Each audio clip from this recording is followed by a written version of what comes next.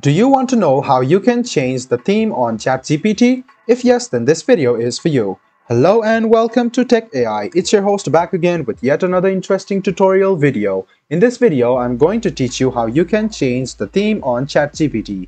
Open Chrome or Edge browser, go to chatgpt.com and then log into your account. Go ahead and click on your profile, which is on the bottom left hand side, and go to settings. You can see theme over here. There are three options of theme: system, dark and light. You can see that if you keep this on system, the theme will be changed according to your system. Either it will be dark or light. You can directly choose dark and it will remain dark.